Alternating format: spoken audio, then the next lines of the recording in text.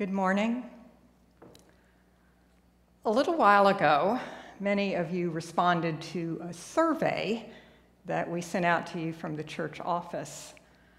The survey was the result of quite a number of video conferences and emails over the summer among the worship team, the property team, the staff, and myself about how and when we could think about reopening the church for worship and other in-person gatherings in the midst of the COVID-19 pandemic. When we started meeting in late May, we thought we were talking about a few more weeks, maybe a month or so, of being shut down. But as the summer went on, we kept having to push that target back because Virginia case numbers were still rising, or at least not declining very much. So I'd like to just share a bit with you about the survey results and to thank you for your participation in it, and to see if I can respond to some of the hopes and concerns that you all raised in some of the comments. You will also be able to see the substance of these remarks in the September-October newsletter, which you should be receiving sometime this week. In all, we received 93 responses to the survey. Of these respondents, 72% said that they would not attend in-person worship services, under the recommended safety protocols, which were outlined at the beginning of the survey, as you'll recall.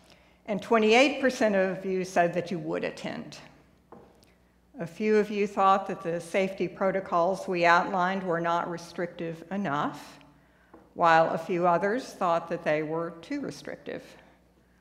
Most of the respondents who commented said that they thought the restrictions were just about right, but some of these same respondents also said that with the necessary restrictions on singing and having fellowship afterwards and other things that would be taken away from the normal Sunday morning experience, they would actually prefer to stay home and watch the online service.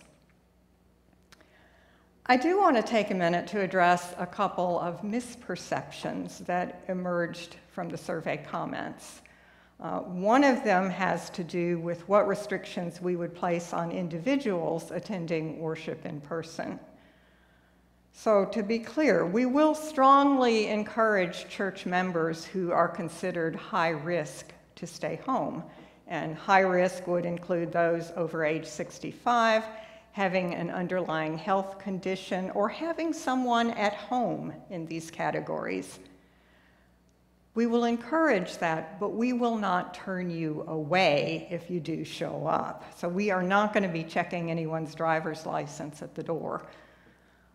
However, we do want to note these limiting conditions as a way of keeping you and your loved ones as safe as possible as you consider whether or not to return to in-person services. The other thing I want to clarify is why we shut down in the first place and why we have continued to stay closed. The PCUSA did not order us to shut our doors last March. All our denomination had done was to put out some guidelines and recommendations and encourage churches to follow their own state and local ordinances and guidelines. The PCUSA also provided some recommended protocols for helping to prevent the spread of the virus when churches did open up again for in-person services. So we didn't close or stay closed because the PCUSA told us to. Our presbytery also advised congregations under its jurisdiction to close and remain closed until infection rates in our area began to decline significantly. But again, the presbytery did not order us to close.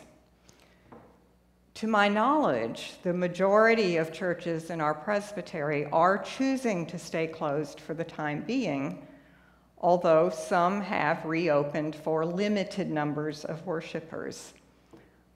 I should also note that the state of Virginia is still advising congregations against in-person worship at this time.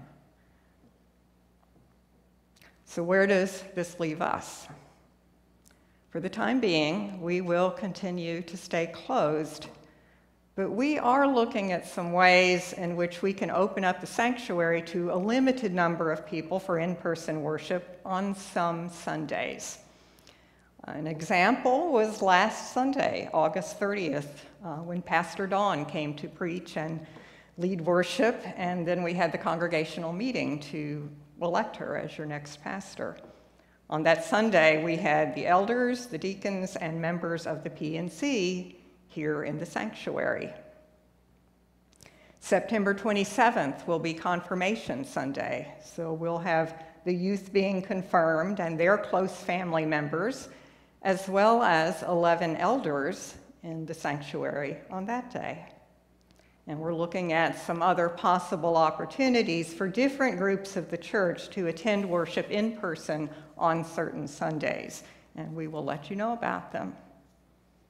And of course, we will continue live streaming the services for as long as we are able to do that.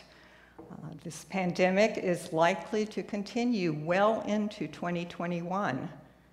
So we know that even with a gradual reopening of the church building for some activities, there are still going to be many members who are going to need to stay home or will simply prefer to.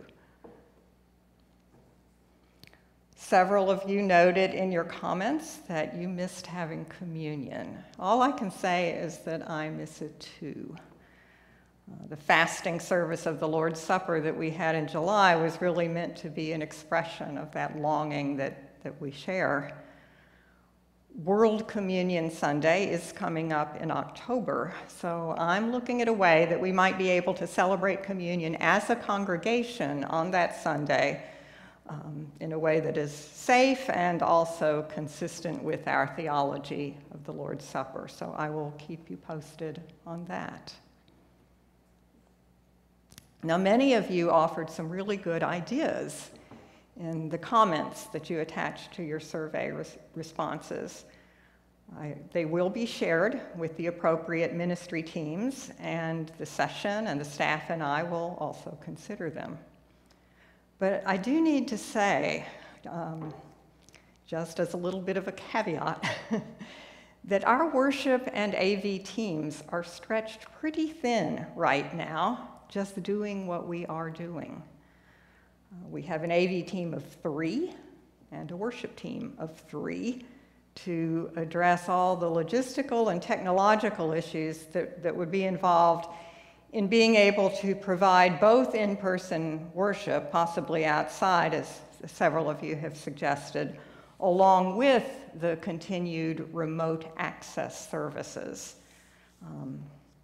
Keep in mind, too, that every time a group gathers in the building, we need additional support from Russell and the property team, as well as additional sanitizing resources to keep the spaces clean and disinfected both before and after being used. Just as an example, an effort like Montreat at Home, which took place in July, just took a tremendous amount of planning and logistical coordination, not even to mention all the tech support that was needed to make it happen. So everything we do now, it just takes longer, requires more resources, requires more people.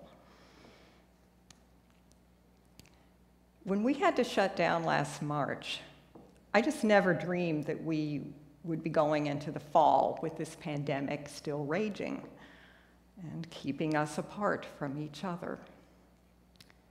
COVID-19 has changed our lives, and probably for good in some ways. We're not going to easily return to congregational life as it was before last March. But we are taking small steps to move toward more in-person interactions with each other, and I'm hopeful that these small steps will gradually help recreate that sense of community that I know everyone has been missing. In the meantime, I just ask you to stay safe, be healthy, and we will keep you posted about what is coming up. May the peace of Christ be with you.